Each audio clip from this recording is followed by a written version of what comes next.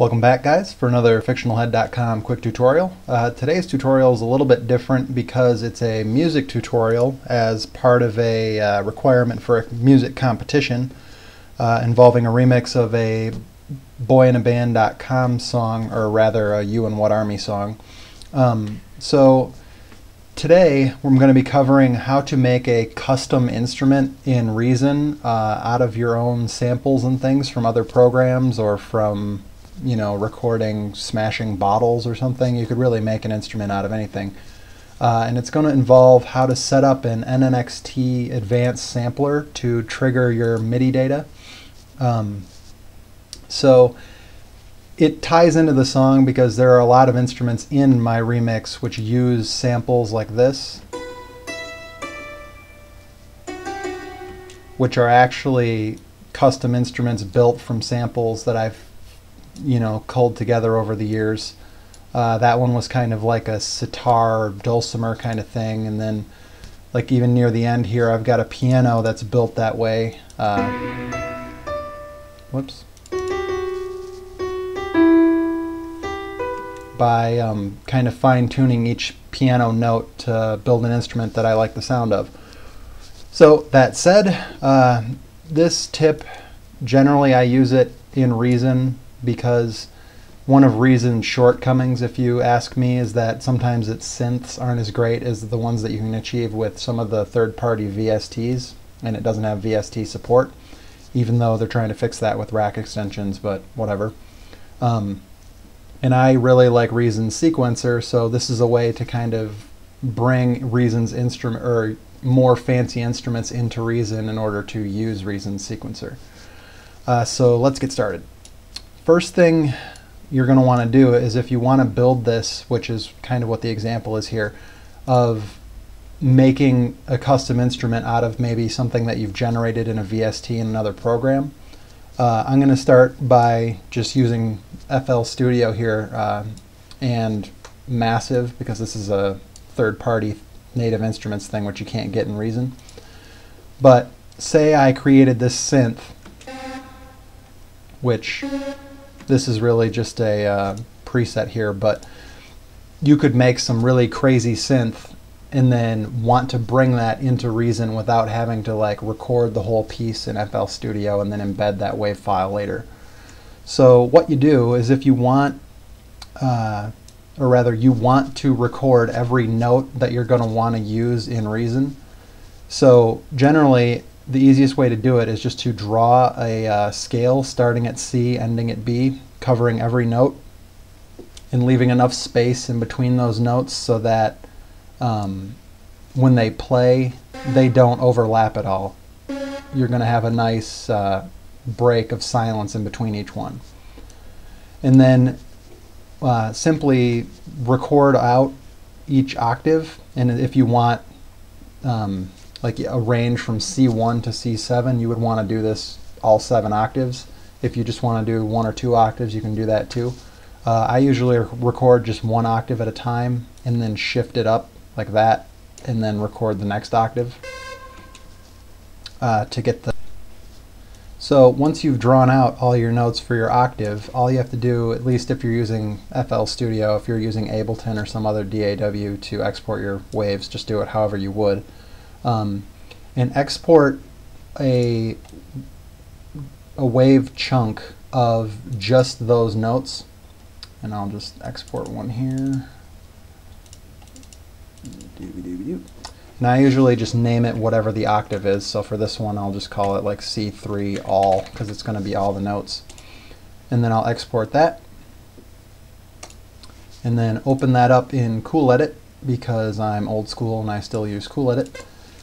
And here we see all of the notes from that octave, and it's gonna go in order if you've written it in order, which makes this really easy. You got C, C sharp, D, D sharp, E, F, F sharp, and so on up to B.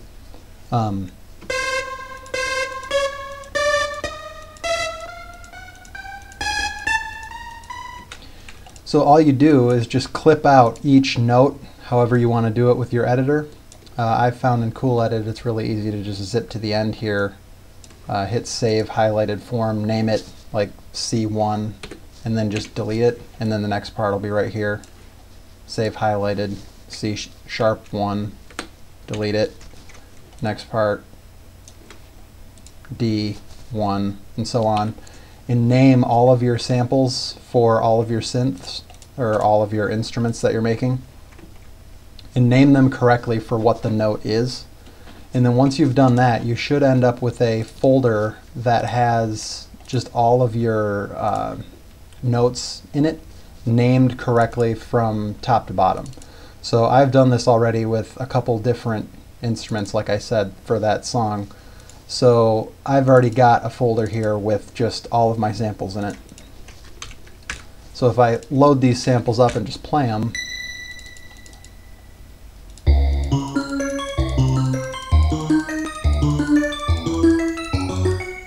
it just goes through the scale.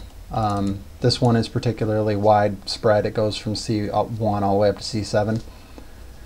And then now we'll get into the nitty-gritty of what to do in Reason in order to turn this into an instrument.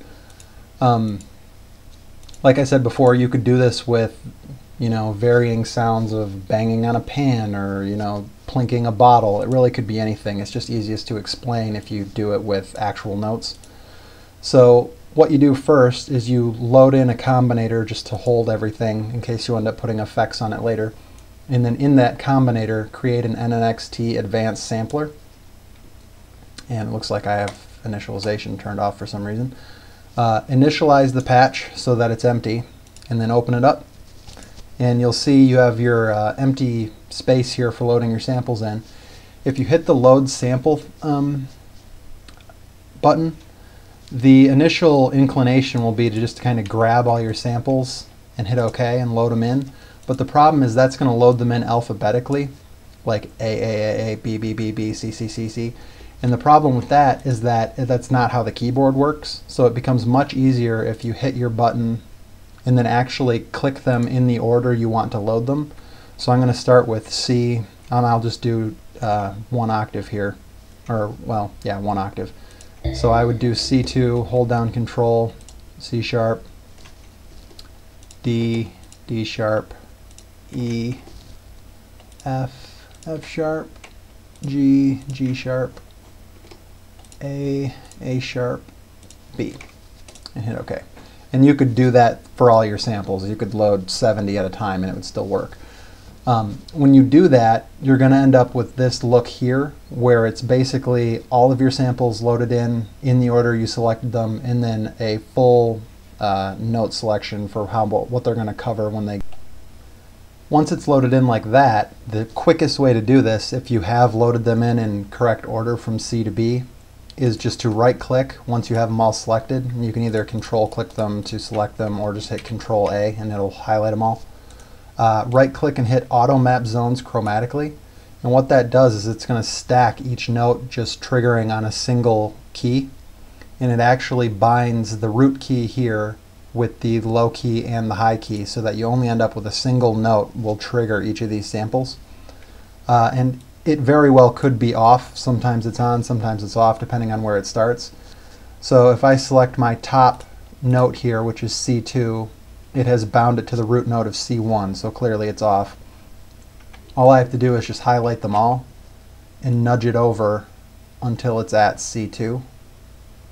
And then if I stop there, now C2 is at C2, C sharp is at C sharp, D, E, all the way down to the B2. So all of these have the low key, which will trigger it when you play it with your MIDI data here. And all of these also have, whoops, wrong song, have the same high key, so it's not like if you played B3 it would trigger the B2 sample. If you wanted to do that, you would just make the high key higher, and then any key played between here and here is going to trigger this sample. But for the purposes of this tutorial, I'll just clip it down to right there. So now that I've got all those loaded in, if I play C2 on my keyboard in MIDI, I'm going to get the note from C2 in my NNXT. And generally the note will play for the length of how long you draw it. So like if you drew a really long note, it would play the duration of the sample for that length, and if you drew a really short note, it would play the sample for a really short length and then it would clip it. If you want your sample to play like full all the time regardless of the length of the note, which is usually what I do because it makes it sound a little more organic, all you do is just highlight all your samples and turn the release here, the amp envelope release, up to however long the average sample length is. So if your notes are like 2 seconds each, just turn it up to 2 seconds. And what that will do is when you trigger a note, regardless of the length of the trigger, it'll play the duration of the sample. And then once you've done that, this obviously is just for a single octave, but I've done this with another instrument here, and we can see that it's just a stair step all the way from the very first triggered note all the way up to the very last triggered note, and it's just going to play each of these samples whenever I play those in the MIDI. So if I take that melody from the remix and dump it into that channel,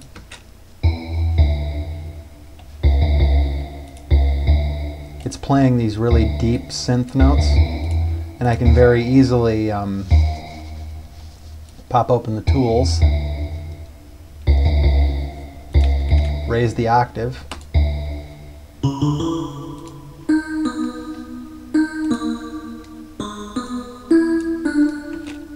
so that's a very easy way to make custom instruments. And the great thing about doing this is that now you have the samples in your NNXT. You have the full breadth of controls that the NNXT gives you over your samples. So if you wanted to take these, you know, drop in a unison to really push the detuning, and then just route your master into the detuner and then up to your combinator. Now when I play it, all those samples, and the quality might not be coming through the mic because I don't have a direct line feed in, but all of the effects that you do, you can directly warp all those samples. So you can envelope filter them easily, you can reverb them, you can put different delay effects on certain notes, you can run them backwards, you can use the pitch here with your octaves, you can, you know, warp them, bend them, you can load voices in this way, you can load samples in this way. So really it's quite a powerful tool, and I use it all the time for making kind of custom instruments like this, just because I like kind of the nitty-gritty of being able to really refine down what I want a sample to sound like, and then take that sample and then just make whole instruments off of it. This can lead to very bloated files, admittedly, if you have like NNXT, which has got, you know, 80 some little 1 meg stereo sample clips in it. But as long as you're not sending your files to other people, it's probably not a big deal.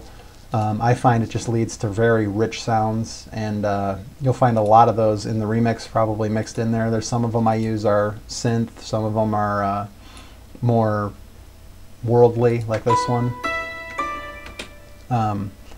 But yeah, it works great, and that's the tip, I guess. Hope it was helpful.